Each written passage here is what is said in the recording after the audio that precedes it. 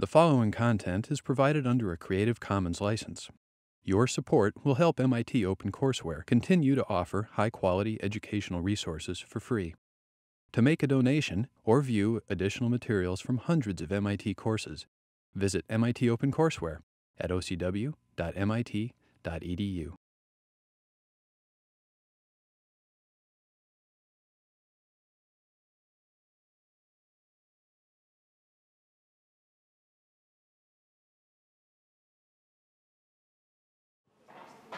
So last time we talked about sort of spectacular things about human nature in terms of problems with or difficulties when we overly obey, when we're overly conformist, and the tendency for us to do that much more than we imagined we would. And the experimental evidence is pretty powerful. That is true.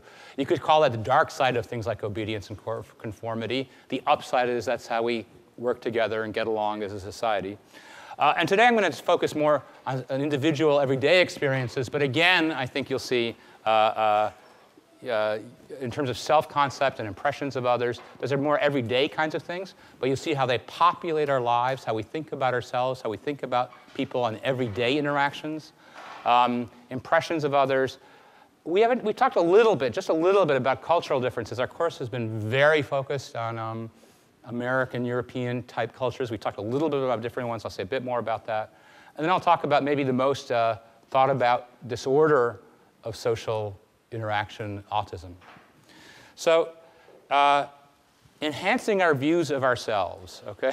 So most US college students rate themselves as better than average students, all right? So you could sit there in your chair and you could go, no, I'm a pretty modest person, but really I'm probably better than the average student, right? And by the way, I'll tell you, faculty are the same, okay? So 1 million high school students rated their leadership ability in one example. 28% they said they were average. 70% rated themselves as above average in leadership, right? You understand that only 50% could be at most above average, or 49, right? Only 2% said they were below average. 60% of the high school students of these millions said they were in the top 10% in the ability to get along with others, okay? All right? Now, and by the way, just in case you think it's picking on students, 94% of college instructors rated themselves as better than average teachers. So whether you're sitting there or you're standing here, you know, we all polish our image to ourselves. And we can decide, is that a bad thing? Is that vanity or egoism? Or is that maybe a pretty healthy way to bump through life, okay? Is overrating yourself short of putting yourself in destructive situations? Is that a way to be happy and optimistic, right? Or resilient? So people call this self-serving attributional biases. And this will play out a little bit like the fundamental attribution error. Let me remind you of what that is. The fundamental attribution error is when other people do things, it's their character, and especially failings are because of failings of their character. When we do things we're not especially proud of or don't think are awesome, that's the situation that made us do it. And we don't provide that same understanding of the situation to understand the behaviors of others. It's not intuitive to do so.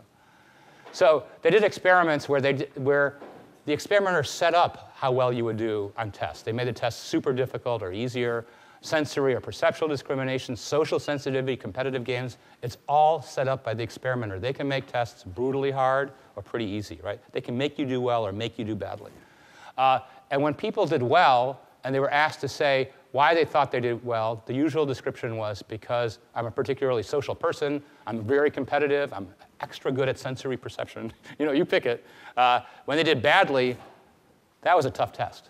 Okay, it's rare for people to say, that was an easy test, who wouldn't do well? All right? If you do well, people tend to ascribe it to their character, and when they do badly, the situation. So even within ourselves,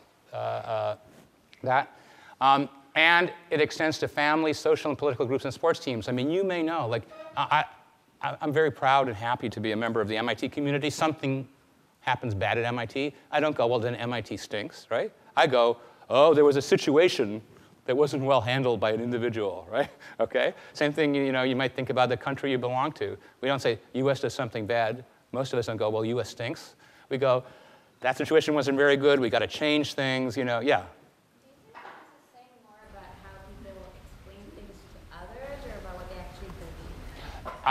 So the question was, is it what they actually believe or say things to others? I think the evidence is it's about what they say to themselves, truly, about how to explain success or failure. Okay? So people are biased to attribute their successes to their wonderful traits and their failures to situations. But we talked earlier that can be a healthy thing, right? Because then you can bounce back. You can say, well, I did badly, but hey, I'm a winner. And tomorrow morning I'll get up and I'm back at the bed, right? Okay, instead of saying, oh, I'm a loser, it's all just pointless, right? So in what sense it's good to have this? It's not a good thing or a bad thing. It's probably a thing of positive mental health, but it can make us overlook causes of things. So an example of that, as we construct social realities, and you may know this is the original study, but there's a million since, where they took an undefeated Princeton team, played Dartmouth in a football game. Princeton won, and then they looked at the newspaper accounts of the games, were totally different. They showed the film to students from the two campuses, and depending on which team you were rooting for, you tended to view the other team as dirty, not playing fair, not doing the right thing. You don't have to be much of a sports fan to notice things where the other team is not doing the right thing, and your team, when it doesn't do the right thing, well, they were under pressure, it was atypical, right? Okay. And that makes it, of course, hard for people to get together. We don't too much worry about Princeton-Dartmouth tension in the world, but we do worry about tensions, in the Middle East between Palestinians and Israelis. When they see the same news story, how do they interpret what happened in that news story? So this question of, if we have illusions that we're sort of better than we are a little bit, is that a bad thing or is that a good thing? Was tested in a sort of ironic study by Alloy and Abramson looking at patients with actual clinical depression. So they gave depressed and non-depressed students tasks that varied in degree of contingency, that is, how much the performance of the participant actually influenced the outcome. They controlled that. And then they asked people afterwards to estimate the degree of contingency between a button press and a green light going on. How much of it was you, and how much of it seemed to be randomly done by the experimenter? Depressed students in this particular study were more accurate in knowing when it would depend on them, and non-depressed students overestimated the contingency. They overestimated their influence on the situation when the outcomes were desired. Awesome, that's because I'm awesome. All right? And when things didn't go so well, again, not really under their control, but they don't know that, it's the situation. Something was screwed up with the experiment, okay? So they're more variable. They interpret the situation much more, again, on these things. And you can say they're less accurate, but you could also say that's a way, again, to have confidence in yourself and optimism about the future. Another way in which we sort of believe and justify our choices, but a way in which we're socially influenced is this, the phenomenon called false consensus, that people choose to engage in a behavior, that those people who do that believe that it's more common and that more people do that. That when you do something, the more you do it, the more you think other people do it too. What's the big deal, right? You might know that feeling. So the original experiment on the Stanford campus for this phenomenon from Lee Ross was he asked people to carry around a sign on campus that said, "Eat at Joe's," okay, for 30 minutes. Some people said, like, no, thank you. Some people said, yes, because they were obedient, okay, compliant. Now, of the people who said, yes, I'll carry that sign for 30 minutes, they thought the majority of other people, when asked to do so, will do so. Okay, they thought, well, that's the way most people are, and I'm going to behave like most people. That's a false consensus. The people who said, no, I won't do it, they thought only the majority would not do it. So part of their thinking about deciding if they'll do something or not is their estimate of whether people in general would do it. But what you could see happens is that's driven by whether they're going to do it or not. All right? So for example, teenage smokers estimate higher rates of smoking than non-smokers. Domestically abusive men estimate that about 28% of men have violently thrown things at their partner. Best estimates is down to 12%. So we tend to overly believe that other people will do the same behaviors that we do, and that's part of justifying those behaviors. A sort of demonstration of that was from Phil Zimbardo, the social psychologist who did the prison experiment. This is some of the same flavor, not quite as dramatic. But he worked in New York before he moved to Stanford, so he compared the Bronx to Palo Alto. In 1980 was the paper published. And he left out cars, one in an upper middle class Palo Alto, very suburban area if you haven't been there, and one in a tough Bronx area. As you can imagine, you leave a car out there by itself in the Bronx area without a license plate, and the hood was up, it was stripped within a day. So you park a car, you push up the hood, no license plate, stripped within a day. In Palo Alto, it's untouched for a week, okay? So that, that has to do with the environment you're in. But then here's the false consensus. So then they smash a window, and within an hour, it's stripped, right? As soon as you send smashed window, we talked about broken windows. Here it is literally, okay? As soon as somebody says, that all rules are off, this car, smashed, wrecked, that's the behavior I can engage in, okay? So it's not, okay? So it's what you perceive as the relevant sort of environment of behaviors that are appropriate hugely influences and justifies and drives your own behavior.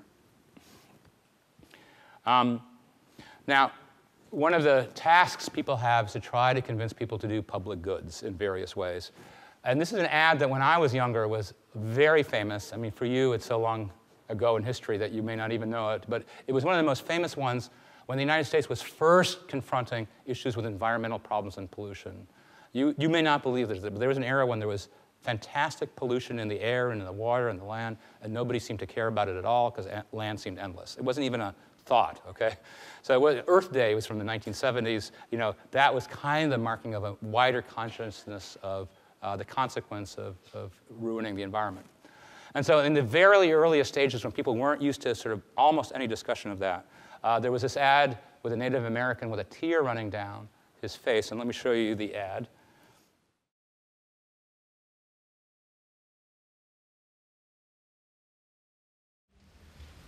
A very powerful ad at the time, and one that I'll show you in a minute, social psychologists believe was completely counterproductive to the goal of reducing pollution. Exactly the thing you don't want to do, okay? Because we just talked about false consensus and about these environmental justification. So I'll tell you, but let's just, what does that mean? So if you see a lot of people throwing garbage onto the beach, onto the street, into the river, what are you allowed to do? Pollute yourself. Hey, everybody else is throwing it. What's the big deal? That's the mode of behavior, right? Broken window, steal the car. Litter everywhere. Okay, somebody's saying it's not a good idea, but the behavior I see is littering, littering, littering. It's okay to litter. So they literally showed this in experiments. They took people into areas, into parks. They surrounded them with different amounts of trash. Here's the percentage of people who littered. Here's how much trash was around them. They went into parks and they put a little trash and they watched somebody come by. Still, some people are littering. Maybe less would now, I don't know. But as soon as there was 4 pieces or 8 pieces of littering, then you more than double the littering when there's 0. So the very example of showing littering drives littering. You say, nobody's saying it's a good thing, but hey, it's what everybody's doing, okay? And why do we litter? Because we're kind of lazy and we just don't, most of us don't just want to bother to walk to the garbage can, right? Okay. So they did an experiment with public service announcements where they said the important thing is to see behaviors that are the behavior you want. Like in this case, it was a recycling thing. And then you show one example of a person who doesn't do it, and you say, bad person. You don't say bad person, but you send that message. You show, here's the behavior we want. There's somebody doing that. Okay? And what they found is a 25%, this is truly in the community, increase in recycling. So if you want to get people to do things, showing them bad behavior, unfortunately, makes them think that bad behavior is widespread and acceptable way to go. So you have to show them good behavior and then give maybe one example of bad things because you don't want to be labeled bad, okay? But mostly they have to see the behavior you want, not the behavior you're trying to discourage. So, from a social psychologist, exactly the opposite outcome of the intended ad. So this speaks to a gap almost all of us have. I mean, some of you may be more perfect than I. I mean, many of you may be more perfect than I. But here's the gap we face every morning when we get up, which is the difference between our attitudes and our actions. The things we know are the way we wish we were, the right thing to do, and the way in which sometimes we don't always do the rightest thing we know we could. So daffodil days, you may know, occur in many places, including universities, where you buy a daffodil, and there's a 4-day campus event to benefit American Cancer Society. So it's a nice thing. It's buying a flower. It's a good cause, fighting cancer, right? Very positive. So they went to a study with 251 Cornell students, and they asked them, when Daffodil Day comes up, and you just spend a tiny bit of money, it's a very small amount of money they ask for students, will you buy at least one flower? And over 80% said, yes, I will. For a cause like that, buying a beautiful flower to fight cancer, I'll spend $1. And how about the other students? Well, they're kind of lazy and they have good intentions, but probably only about half of them will do it.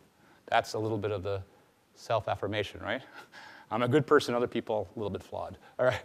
So how many people actually buy it? 43%. So what happened to this 40%? Well, it's a little bit like the story. They were busy, things were happening. They weren't for cancer and against flowers, right? Just they got busy. There were exams, there was stuff going on, and how do we explain to ourselves this gap between the attitudes we hold and truly hold, right? That we want to do good things and be a good person, and the actions we do, which are often a little bit below that. So this gap between our attitudes and our actions has led to the phenomenon of cognitive dissonance. You now hear this term used widely. Originally it had a pretty narrow meaning, and I'm going to be just talking about that narrow meaning. It's become a term that's used much more widely. But here's the original work from Festinger. So he said that we have a problem all the time, that we have a gap between our attitudes and our behaviors, and that as humans we have to solve this because we don't feel good about that gap. And so here's how he approached showing how we solve that problem. Of course, the nice thing would be just do the right thing all the time, but that's not within most of our grasp, okay? So here's what he had people do. He had people come in and do a purposefully boring task. So they would pack and unpack spools in a tray, or they would turn tiny little screws, each of them a quarter thing. It was purposefully boring. You could tell it was boring, and it was boring, okay? This was the goal. And then either nothing would happen, that's one group, or you would get paid $1, not much money, or $20, considerably better, to lie and tell the next person who's coming in that this was an interesting and worthwhile task. Okay, so you imagine you go in there, you do something that's really boring.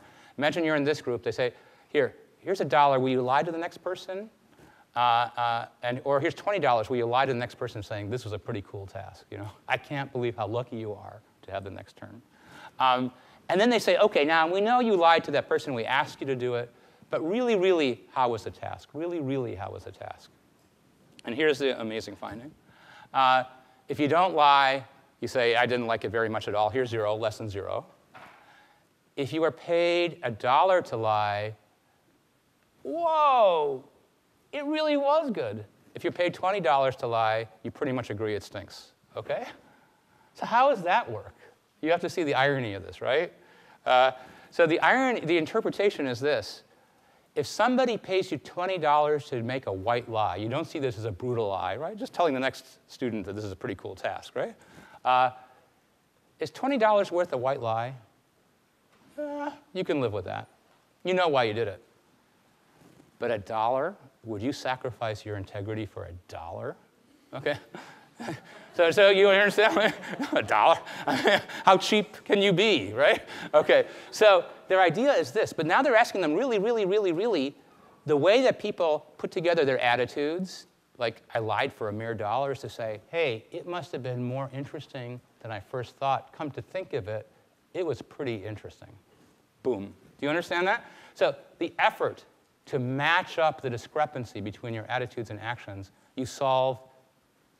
You can't let them go like this. You can explain this. I lied because I got paid a bunch.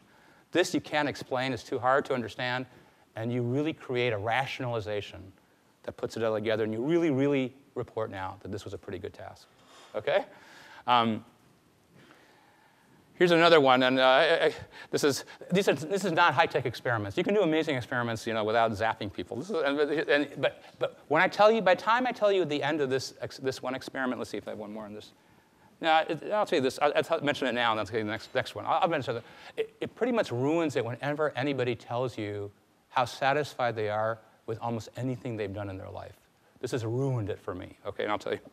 All right. Although I know that you're better off polishing your happiness, right? So here's this simple experiment. This guy, Jack Brem, had a bunch of wedding gifts, and he took his wedding gifts to the lab, okay? It was not very high tech. And he had people rate how much they wanted them. So he had stuff like a desk lamp, a toaster, a stopwatch, a radio, a bunch of stuff you get in the 1950s as wedding gifts. People rated how much they liked them. And then he picked 2 that were kind of in the middle of the list and rated right next to each other, all right? And he said, will you pick one of these two? You get to take it home. Really pick one of these two that you rated in the middle, right next to each other. And you pick one. He said, OK, do one more thing before you take it home. Tell me again your ratings for the different things here. And here's what they find, that the item that you chose moves up. You already have it. But where it, let's say it was rated 1 to 10, it was rated a 5, it now becomes a 2. Man, that stopwatch, that's pretty awesome. You know, I thought it was a 5, but it's a 2, maybe a 1. I can't believe how lucky I am that I picked that, OK? And how about the one you didn't pick? Say the toaster was number 6 or number 4. That moves down 9 or 10. That toaster stinks. That would have been such a bad choice to attend Harvard. It would have been a disaster. Thank goodness I picked MIT, OK? So the idea is even something like this, and everything they do, college choices, cars, any experiment you do, if you have people rate after they made a decision about what they're going to do, they always rate the thing they picked as awesome, on average, and the thing they didn't pick as much worse than they initially rated it. And again, you can say, is that a way we can have a happy life? Would you want to be at MIT every day going, if only I had gone to Princeton? Would you want to get married to somebody and say, if only I had waited a little bit longer? You know? All right? Would you, for your career, could you have said, I went right to medical school or law school or engineering, if only I had waited longer? Right? So you want to say, no, thank goodness I picked that college. Thank goodness I picked that career. Thank goodness I picked that spouse or partner, because the other choices that are vaguely in my head were awful. I don't know how I was even thinking about them, right? So this is ruining it for me every time somebody tells me how happy they are with a choice they've made in their life, because I look at this and go, yeah, once you make that choice, you're going to rate it as awesome no matter what, OK? And a famous example is, now many of you are taking pretty tough courses. Years later, when you come back to, for alumni events, and hopefully many of you will have good feelings about MIT and come back and see your classmates, and you will get around and say, oh, that course was so brutal. I know that won't be this course, OK? That course was so brutal with the problem sets, but it made me a stronger person, a better person. Thank goodness I did it, right? OK, and maybe it does, but let me tell you why you will think that in large numbers, OK? So 1959, it's a little bit of a sociological experiment in the sense you have to think of people in 1959. And they were told to qualify for a research study, some women were required to read aloud a list of obscene words, which was seen as extremely embarrassing and inappropriate in 1959. Nowadays, that might be the preferred mode, right? OK, but in 1959, it's like, I don't know, this is not right, OK? Or mild words. So that's it's an experimenter. Then you got the privilege, if you did this, to listen to a lecture on mating habits of lower animals. But they made it the most boring they could. Not that this, you know, this could go a couple different ways. Mating habits of lower animals, they made it super boring on purpose, OK? Lecture's over, and they asked the students to rate the lecture, a intentionally super boring lecture. And the women were either in the group who had the unpleasant experience of having to read aloud uncomfortable word lists, or just neutral words, no big deal. Who rated the lecture better? The women who read the obscene list of words, because they were saying, well, why would I do this if the lecture weren't terrific? OK? So the worse the experience, the more it is, you know, where you've had some sense of choice in it, the more people will explain to themselves, I took it for an extremely good reason. I would not do a painful thing. I'm not that incompetent. It must have been a wise decision. And in fact, I should tell you that if the examiner picks these items, you don't have much of an effect. So if you rate items, you know, 4 and 5 or 5 and 6, and the examiner gives you the stopwatch, it doesn't change your ratings. Because you didn't choose it, the examiner did. The stopwatch is a mediocre gift. It's still a mediocre gift, OK? But if you chose it, you have to justify the choice. So, and it's, you know, there's 1,000 experiments like this. Why did I do something so painful? It must have been for a very good reason, OK? And then you figure out what that reason was. Like the lecture was more awesome than I thought. That physics course, that math course, that computer science course just made me the person I am today, right? OK. We're going to switch gears now. First impressions. So there's a book from Malcolm Gladwell, Blink, which is really driven by this phenomenon. The first impressions we take of other people. How powerful are they? How valid are they? How accurate are they? So here's how we're going to start the story, all the way back in 1966. They had students rate people's personality on the first day of class before they met each other. So if we had done this in this course, imagine the first day of this course, Imagine you're not sitting with a friend, and you're asked to rate people around you on various personality dimensions. And the two that popped out were sociable and responsibility. The people who said they were sociable, people tended to rate them as sociable just from sitting next to them for a moment, or as highly responsible. So this is outgoingness in personality psychology or extroversion, and this is something like conscientiousness. Just talk to a person for a couple of moments. You rate them pretty much like they rate themselves. You don't know anything about their background. You haven't had a big interaction. Literally, it's moments next to each other in a course. Here's another one. 250 students divided into divided into groups of 4 who didn't know each other and had not spoken, and they rated each other, and there was pretty good correlations between moments of sitting together and how sociable or how extroverted people were, how responsible, conscientiousness. So a few moments with somebody correlates pretty well, your rating on average, with how they know themselves from a lifetime of personal experience. A few moments, pretty well. Now we could say, how well do we rate ourselves? You could already say pretty well, because it's pretty well adjusted with what other people think. But here's another example where they put strangers into groups, videotaped them, had other people later on view the videotapes and rate things like how extroverted they were, how much time did they talk, how many arm movements. The impressions of the judges watching the videotape correlated pretty well with self-ratings and with ratings of other people who saw them just for a few moments personally. So all these things line up. Just from a few moments of experience, you get a surprisingly strong consensus about how outgoing somebody is and how conscientious or responsible they are. And it lines up pretty much with the person's own judgment about themselves that way. So this reached the sort of huge moment from Nalini Ambady, who's now at Tufts, having this famous experiment, thin slices. Okay? It's a fantastic experiment. And if you ever teach, it makes you nervous, then we'll discuss whether it should or not. Okay? So at Harvard, here's what she did. She took videotapes of 13 graduate teaching assistants, and they were horrible videotapes. This is 1990. They were horrible videotapes. I just got to tell you, you don't even see them around very much because the quality, when you see them, you get sort of, you can't believe people even saw things in them, okay? All right. And she got a random 10-second clips, 30 seconds per teaching assistant. 30 seconds. Okay? She shows a silent clip to students. There's no sound even. You're just seeing silently some teaching assistant in front of students saying something. And then she has these students rate from the silent film clip how accepting, active, competent, or confident the teaching assistant is, who they've never met in a course they don't know, and they don't know what the teaching assistant's talking about. Here's the impressive thing. Then they correlate the ratings with the actual end of semester rating with students. They take the students who've sat through the entire course with a teaching assistant. That's one set of values. They take the students who see 30 seconds of silent, grainy videotape. And they say, how well do these things do together? And they correlate 0.76, which is really high. Okay, it's really high in our field of research.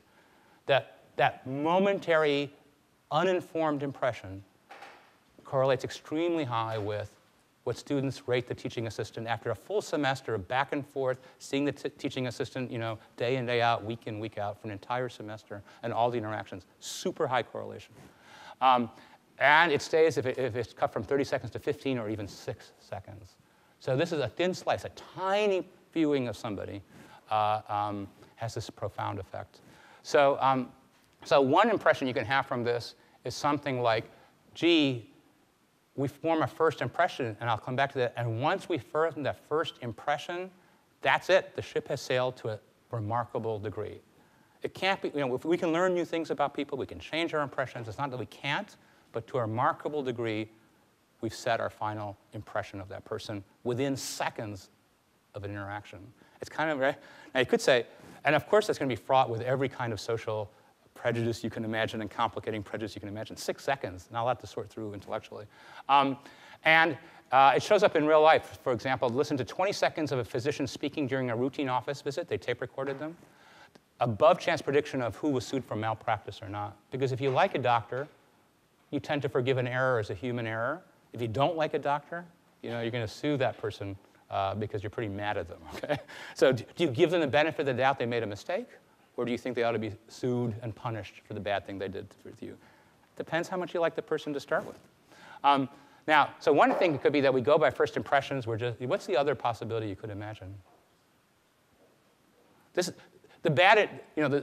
pessimistic view of this is, and it's somewhere I think really in the middle, it's just human nature. The pessimistic view is 6 seconds. Like when we talk about this, the teaching assistants and I, as we begin the course, go, oh, please have that first 6 seconds go okay. Because that's going to be 3/4 of your teaching evaluations, which are due Monday by 9 a.m., okay? All right? So please fill those out, by the way, this reminds me. But yeah, the first 6 seconds, and that's pretty much it. And everything we do for the rest of the semester, is only going to be about 1/4 of your rating. That's hard to believe, right? So one thing is it's all a big confusion and humans just, what's the other possibility that's a little bit more optimistic and maybe accurate? We know what we like. We know what we like, okay? And amazingly, we can tell within seconds, under many circumstances, whether there's something about a person that we like or don't. It's not that the 6 seconds are just superficial in a dumb way. We detect things about that person that truly are something about who they are, and that tends to carry all the way through our human interactions with them. So I think it's somewhere in that range. And does it matter? Is it all just about popularity contests, or does it affect other things? So staying within the realm of teaching, they asked if you perceive somebody as more likable or conscientious, are they more effective teachers? Is it circle around like that? So they had 5 students in random groups. One was randomly chosen to be a teacher. And these teachers prepared brief math lessons. The students then took the test. And strangers rated 10 seconds of videos of these teachers. So people prepared math lessons, some better, some worse, as you would imagine. The higher these were rated in these 10-second thin slice videos by an external group, the better the test scores of the actual participants. Because something about effective teaching is something about engaging students. Something about engaging students is something about being outgoing or something like that, to a certain degree. So it's not just arbitrary. There's something real in the world that happens. And here's a few examples where people have messed around with that, because there's 2 things that happen that are tricky. One is we know what we like, and we detect it amazingly quickly in people, on average, to a large extent, certainly with error, but to a surprisingly vigorous extent. On the other hand, and we'll come back to this, once we have that first impression, as faulty as it may be, in part, we keep interpreting things in terms of that first impression, right? We give you the benefit of the doubt, or we don't, behavior after behavior. So here's a study that was done in MIT, where now you're going to get some prior information, where half the students were told, the lecturer you're about to have, people know him and consider him to be and then you're in the group that's told he's a very warm person, industrious, critical, practical, and determined, or half of you would get the information that he's a cold person, industrious, critical, practical, and determined, okay? So you just got an impression, a warm or cold person. You haven't even seen the person. Person gets up and leads a 20-minute discussion. Then you're asked to fill out evaluations. Let me just pick the example of the warm person. The lecturer is rated as better, but here's the really cool part. Students took more part in discussion. And do you see how that probably made the section better? Okay? Because if you think, this is a nice person, so I can make a comment, I won't get my head bit off, that I didn't do the reading or whatever, it makes the section better. They think it's better, but they make it better because they think the person's a person they want to interact with, simply because they were told on a piece of paper the person is warm or cold. The person's identical time after time. So the first impression, we know what we like. It's surprisingly accurate in certain ways, but it's hard to change because new information is interpreted to be consistent with already formed impressions. So first impressions are unbelievably interesting because they seem to be so powerful in how we choose who we like and don't like, who we hire and don't hire, who we work with and don't work with, who we have relationships and don't have relationships with. And they're based on incredibly little bits of information, which are tantalizingly accurate in one sense, but once we have them, it's hard to override them. So here's a famous experiment on the self-fulfilling prophecy that happens from this first impression that you create, or the experimenter creates. So a famous study where elementary school children gave a test to students. The researchers said, we're going to tell you whether this student is going to have, we believe, based on our research at Harvard, a good or bad year, okay? So you're an elementary school teacher, you wonder, but they say, oh, no, we've done fantastic research at Harvard. We're the top scholars in the field, and we've developed an algorithm that tells you, is the student going to have a good year or a bad year? The teacher gets that information back. And at the end of the year, better scores for those kids randomly described as going to have a good year. Worse scores for those kids randomly described as they're going to have a bad year. Now, we didn't tape everything. Nowadays, we could tape everything. But what's your guess that happened? And this might remind you of an experiment we talked about with rats, except now it's children in school in real life. First impression, right? You know, when you've been told by a crack team of Harvard researchers that some kid is going to be slumpy and they make a mistake answering a math question, you go, oh, why am I spending my time on this student? You know, that's not worth my teaching skills, right? Somebody else gives a good answer or makes the same mistake, and you go, oh, we're going to help the student? You know, they're 1 inch away from being perfect on their multiplication table, right? Okay, so the very same behavior gets interpreted as pretty different. Or maybe you just remember when they gave the right answer really well, because you think, that's that student. They got 3 and 4 correctly. But once you have that first impression, all the other behaviors start to be interpreted in that context. So one category of things mixed into first impressions that have been studied a lot is sort of consensus physical attractiveness. Of course, different people think differently about physical attractiveness, but in the cultures we live in, there tends to be consensus about the average movie star or beauty contestant or whatever is the era's way of people being seen.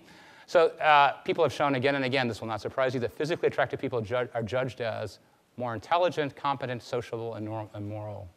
Now, why is that? So here's an example. 5th grade teachers were given report cards and photographs of children they did not know. The photographs were picked to be of children who looked by consensus to be attractive or by consensus to be not so attractive. And they're asked to rate, based on the report cards and the photos, the intelligence and achievement of the children. The attractive children ended up average rated as brighter and more successful than the unattractive children with identical report cards. Right? They're sitting there with all the information. They're making these sort of vague judgments, and the attractiveness element, even from the photo, is coming in to the teachers. A child's misbehavior is attributed to environmental circumstances if it's a more attractive child, and to personalities if it's a less attractive child. Again, this trade-off between character and situation. The attractive child does something bad. Oh, there must have been something in this situation that wasn't well done, okay? The less attractive child does poorly, and you go, oh, that loser, okay? Right? I'm overstating, but you see how what's happening is basically, well, we'll talk about it in a moment. Court cases, people have done studies on court cases. Shorter sentence for more attractive people, longer sentence for less attractive people for what seem to be comparable crimes. So people call this a halo effect, that you take one positive dimension of a person. It could be any. Physical attractiveness is one of the easiest ones to sort of experimentally study. And that once you say one thing is positive, you tend to rate other things as positive. It's just a human nature. You know, she's likable, so she's intelligent. You know, he's attractive, so he's smart. It's just, people do this. It's, you could argue it's not a wise thing to do, an accurate thing to do, definitely not. But people tend to do it. They leak categories. Once they have positive information on one dimension, they start to make positive assumptions on other dimensions. And there's all kinds of examples. There's 1,000 of these studies, because they're easy to do and they're sort of popular to do. But anyway, so here's one example where they were told that the goal was to study teacher evaluations. And what they really saw was videos of a lecture with a person with a strong Belgian accent. The accent matters for this, okay? And they saw the videos of a person answering questions in a warm and friendly manner or a cold and distant manner. Okay, this was done on purpose. Now, in these 2 videos, they rated the person in the same person in one set of videos, they were warm and answering, and the other they were cold and distant. So same person, but in 2 videos. Now they're asked to rate other dimensions besides the warmness of the person. They said, oh, the person who's warm was more attractive. Now it's running the other way. The nicer person was more attractive, more likable, and, kind of impressively, had less of an accent. Okay, all right? You understand? It's like, because accents, the trouble with that, the challenge of accents is sometimes they're a little hard to understand, right? So you say, how hard was it to understand? Oh, that nice person, handsome, and pretty easy to understand, okay?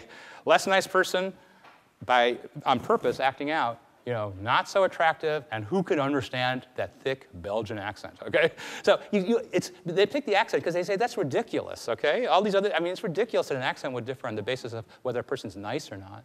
But, and so this is thought to be the reason why you see so many athletes and movie stars doing ads, because they're asking you to leak that same way. Oh, if Kobe Bryant uses that deodorant must be awesome, right? Okay, all right. So that's why they care that the actors, celebrities.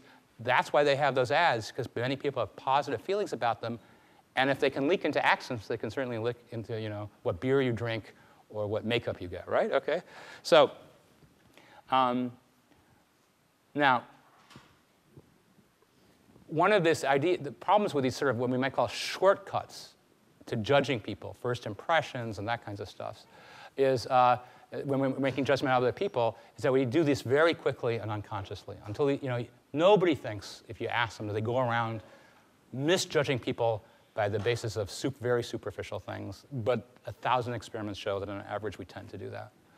So these stereotypes have effects. Once we make the decision, it influences our actual behavior. So here's one example where people tried to show this idea, that we might have some sort of negative idea of somebody for some reason. Now here's the self-fulfilling prophecy. Because we have that negative thought about them, we don't behave with them as nicely as we might. Now that person who we haven't treated nicely, of course, is responding to feeling like they're not treating nicely. And you go, aha! Just what I thought, this person stinks, okay? And so you have this sort of circle, a positive or a negative spiral in how you treat somebody, how they respond to how you treat them, and then how you think more about them. So an example they did of this, again, using sort of attractiveness, sort of dating discussion, is they gave, in this case, male participants pictures that suggested a woman they were talking to, who they did not see, was either more or less conventionally attractive, and then they had a 10-minute conversation back and forth. Then they brought in some other males in this study, and they asked them to listen. They don't know anything about the experiment. They just hear a conversation. And they say, listen to this conversation with this woman and tell us from your impression, how animated is she? How enthusiastic is she? How much is she enjoying herself in this conversation? And this will not surprise you. In fact, it's, in some sense, it's almost trivial. But in the more attractive condition, now the raters don't know that. They don't know anything. They just hear a discussion going back and forth. The women were more sociable, poised, humorous, and socially adept. They were rated that way by the raters. Why? Because the men who got the more attractive pictures were being nicer in their conversational style. The women were responding and having a better conversation back and forth. And so this is an example of the cycle between, in this case, random and misleading information and the behavior you have. So that, and then once you have that thing, you really start to alter the situation. That impression changes how you behave. The other person responds to that behavior, and you have that kind of self-fulfilling style. OK. Let me switch for just a couple minutes to talk about this idea we mentioned before, that the vast majority of experimental psychology of the kind I just described to you is conducted in what people call weird societies, Western, educated, industrial, rich, and democratic. There's not a lot of research in impoverished countries. It's just not, there's no research, there's no places to do it or support to do it. So the tremendous amount of research comes from some countries like the United States, Europe, Australia, Japan. In the coming years, more and more will come, of course, from China and India, South America and Africa, probably after that. Now, it happens that the countries that produce a lot of the research are the countries that, when people study societal attitudes towards individuality versus sort of fitting in, the United States, parts of Europe, Australia, are in the extreme in the world in emphasizing individuality. In fact, the United States is seen as a fantastic outlier among other cultures. Maybe Canada's close. And here's a model that social psychologists talk about. And it's a very simple story in a way, but and certainly it's averaging across lots of people. So a trouble with cultural psychology, which is where we're at now, you can do one of two things. You can say culture doesn't matter, which we think is probably unlikely, right? Cultures are huge. The culture of your home, your community, your country, your religion, all those things influence people. But then when you study it, you tend to reduce it to simple things that people can sort of experimentalize, and you tend to, in some sense, stereotype it. But anyway, the idea is that cultures that emphasize individuality say, like, you've got to be yourself, And then you have some people, around you got to deal with, okay? But be yourself. Follow, move across the country, follow that opportunity, be the one. And that countries that emphasize interdependent relations are much more talking about, you'll fulfill yourself to the extent that you find some sort of synergy with those people who surround you. And so when they've done more organized studies, and I'll show you now, on ads on average, say most of this research previously has been in Japan and South Korea relative to the United States, but it's spreading to other countries. Many ads in Japan will focus on groups enjoying themselves, and the US version is, you're special, you're the one, be all that you can be. It's you, an individuation. And most of us, on average, are brought up in this culture where we zip across the country, leaving people pursuing opportunities to be ourselves. Sleeping arrangements in other countries or in the US tend to emphasize this. Beginning textbooks, Dick, see Dick run. Jane is somewhere in the story, but and so I'll leave these notes for you. But this idea again is independent. What counts is that you're independent, or what counts is that you fit in with others. What's the important thing? So it's very hard in these kinds of studies, like with ads or anything else, to talk about cultures as a whole. Things are very complicated. The worlds are different in different countries and everything like that. So people have tried to do these very simple experiments, I'll show you, to try to convince you that at the most fundamental level, very fundamental levels, depending on the culture you come from, your mind is tuned to see the world one way or the other way, relatively speaking. And there's variations within cultures, of course. But here's a very simple experiment. They show you a box like this with a line. The size of the box and the line change from trial to trial. They take it away, and now you see an empty box. The empty box could be the same size or bigger or smaller. And they say, draw a line that either has the absolute same size as this, even though the box is different, or in other trials, they say, draw it so it has the same ratio, the same relative size. Does that make sense? All right. So here, this would be the same absolute size, the same relative size. Here, this would be the same relative size or absolute. Does that make sense? All right? That's all your job is. Draw a line. And you're told, as it's taken away, draw the same absolute size in the box or the same relative size, the same ratio to the box. So here's the first thing to show you, which is that on average, people in Japan are more accurate when they're drawing. This is mean error, so it's good to be low. They're more accurate for the relative size, people in the US for the absolute size. I mean, I think that's kind of amazing, a line in a box. And we know that's not culturally taught. In the United States, we don't have anybody getting up and say, be all that you can be, draw that line in absolute length, right? Okay? So the idea is, it's not a taught thing, it's a way of thinking. And when you get a new example, you apply your culture's way of thinking, many people, much of the time. How malleable is that? Is that fixed in you from birth or not? And then you will help me discover the one flaw in the study. So here's, again, the absolute size. Here's the Americans in America having the reverse direction. Here's Americans who were students, graduate students typically, who have been in Japan for a year or two. Here's Japanese graduate students who've been in the United States for a year or two for studies. And you can see that just a year or two makes the Americans look like the Japanese in Japan, and a year or two makes the Japanese look like Americans in America. Does that make sense? OK. So one interpretation is this is shockingly malleable. I mean, 20 years, 24 years of one culture, 1 or 2 years later, you're shifted into the mindset of the other culture, and maybe that's true. If you're a very hard-nosed researcher, what do you wish would have happened in the study to convince you that's true? Yeah? Sorry? You could think about that. Yeah, that's not the way I'm thinking. I know I'm doing 20 questions. So that would be a part of the story. Let me ask you this one. The students if you go to the MIT and say, please all students from Japan come and participate, or you go somewhere in Tokyo and say, please all students from the US come and participate, is that a random assignment?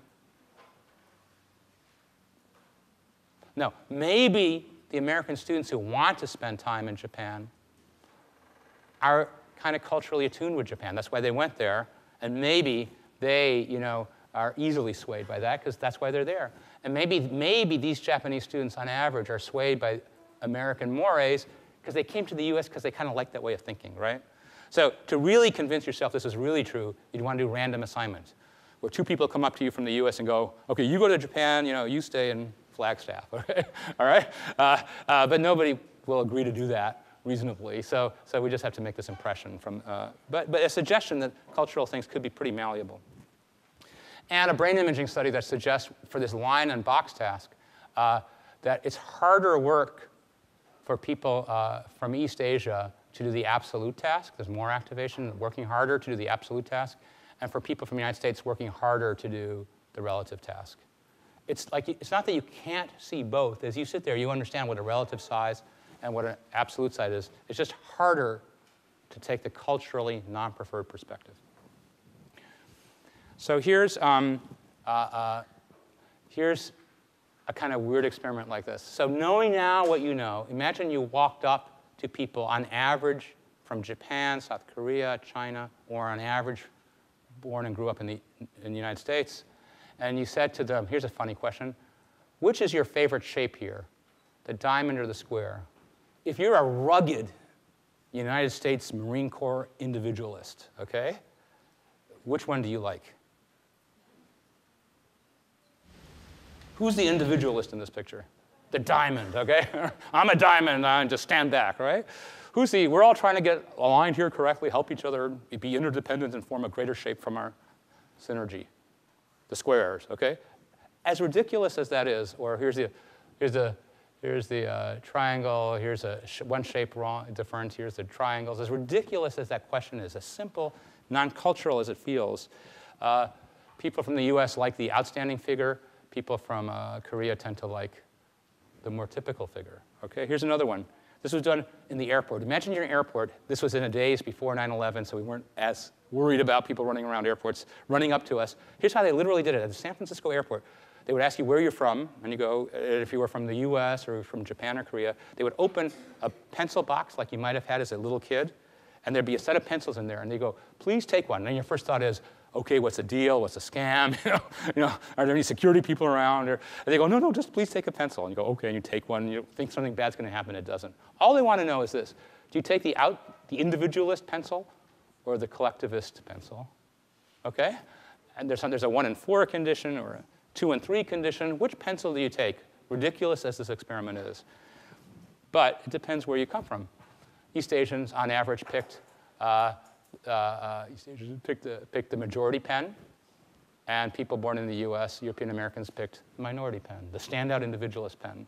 So to a ludicrous degree, I mean, these experiments are almost too cute, but the idea is they want to get rid of a lot of cultural overlay and say, you're just picking a pencil, that's not something that anybody taught you at home or in school how to be or how to do.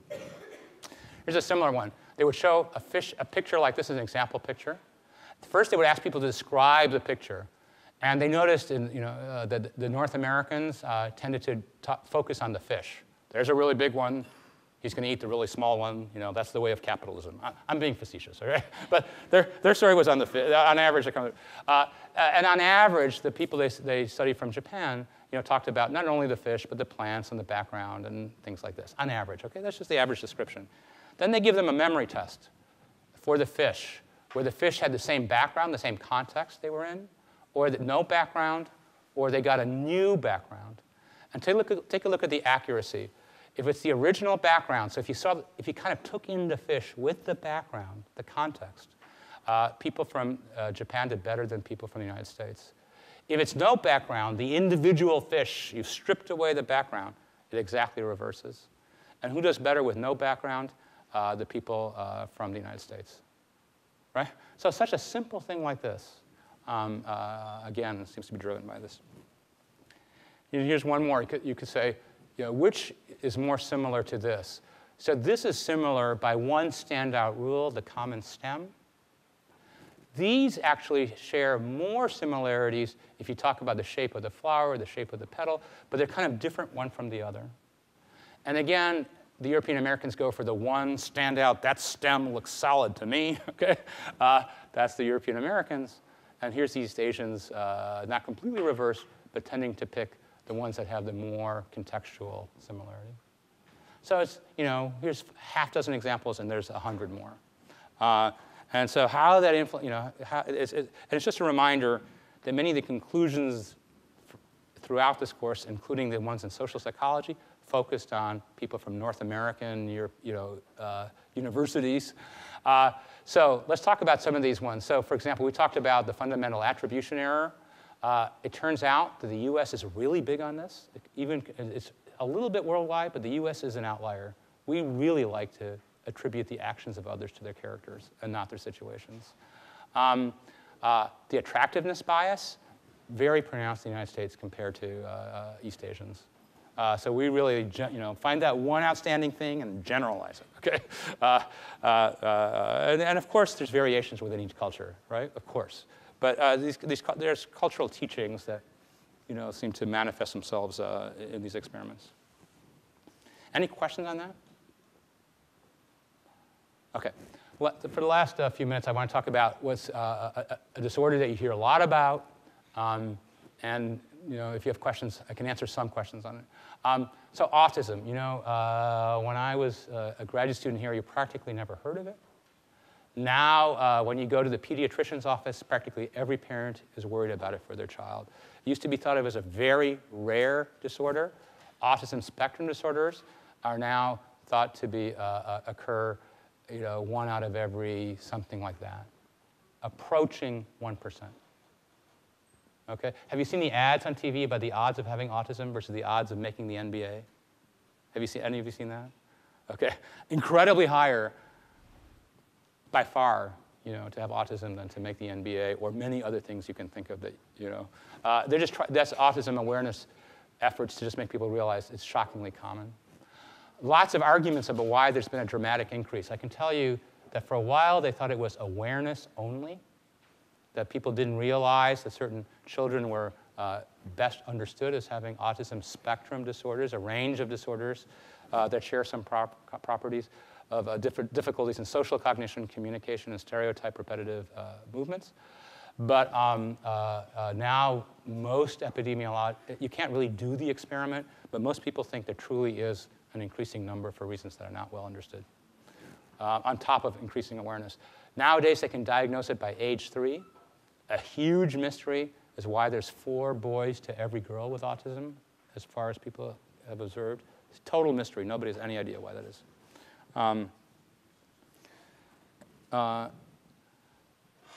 So I'm just going to show you a few things that have been found with individuals with autism.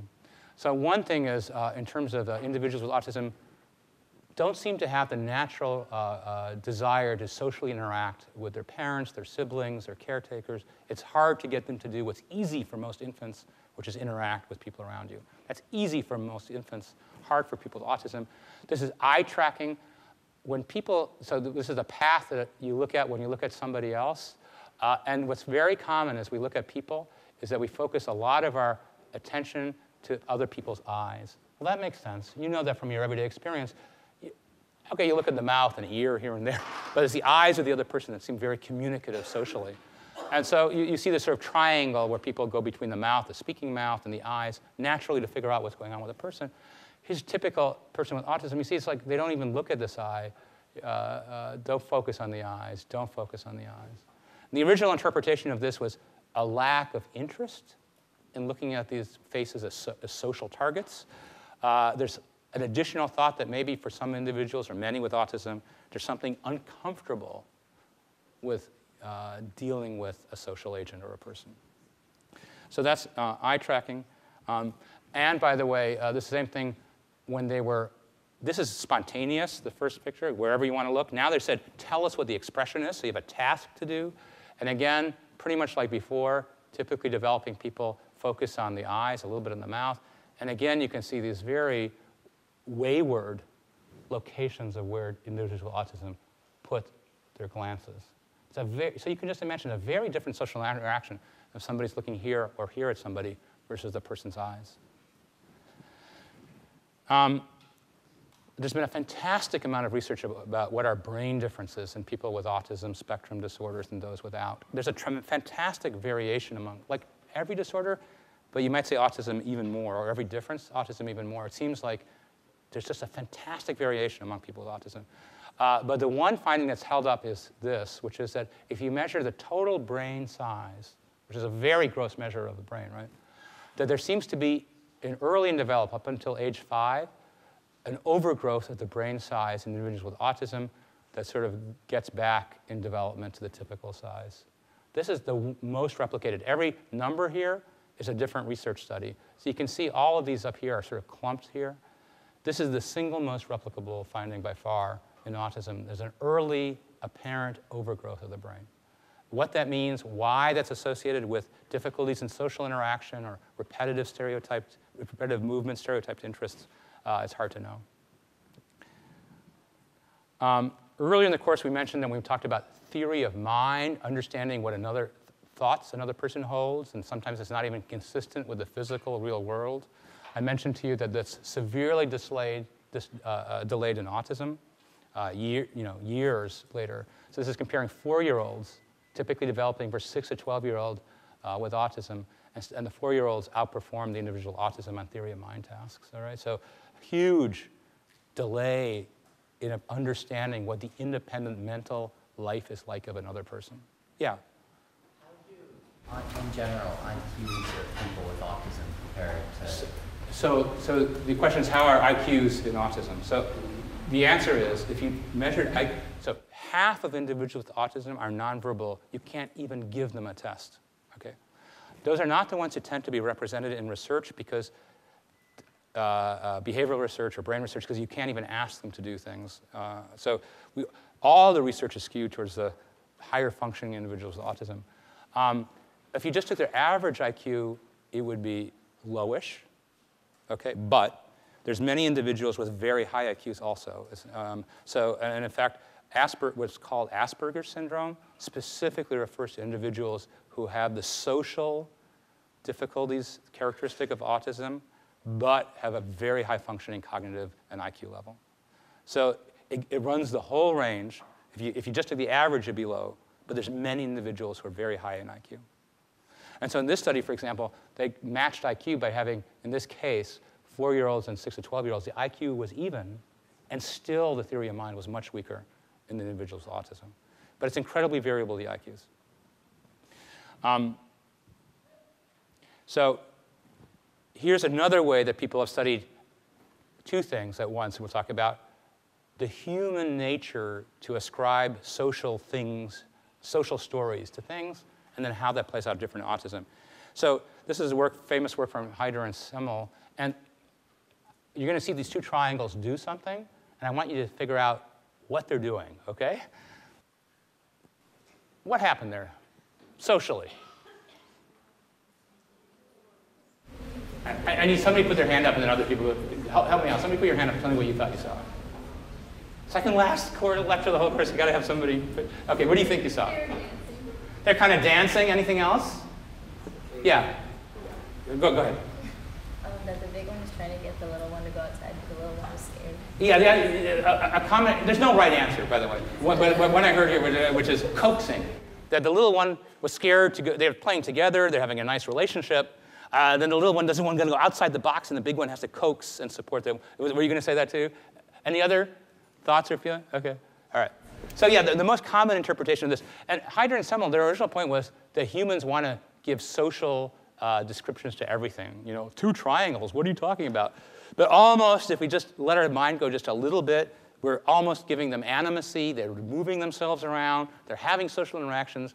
They have stories where sometimes there's a bully beating up the little, big circle beating up a little circle, or down, and we tend to make up these little stories very easily. So the first thing to tell you is that individuals with autism on average, again, a big range, on average, don't see these stories, okay, so much. They say on average, like, there's 2 triangles. What do you mean? And you could say that's not even wrong. It's just not the way people typically interpret things. That we typically look for social.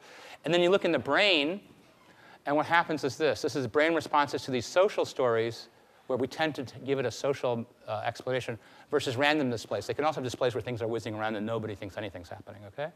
And what they see is in the visual cortex, this part of the brain that sees the things, there's equal activation in the 2 groups.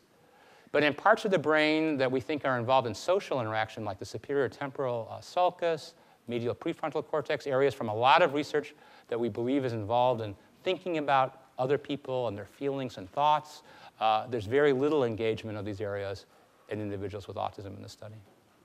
So they don't see the same stories, and they don't turn on social parts of the brain that are spontaneously turned on by typically developing people.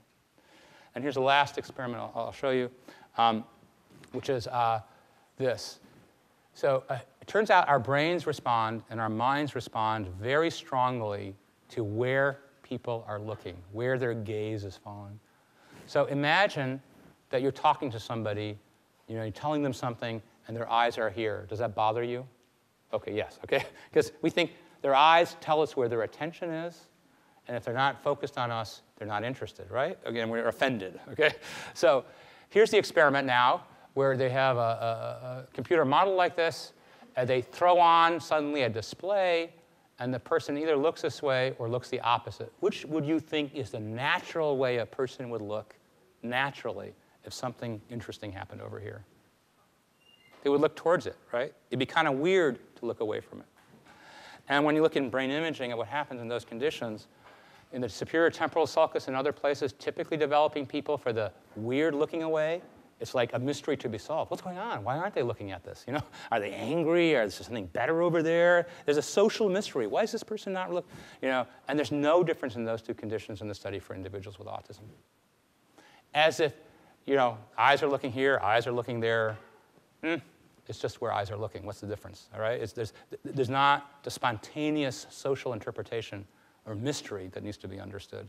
So these are just some of the differences that people have observed looking at the brains and behavior of people with autism. Any questions about autism?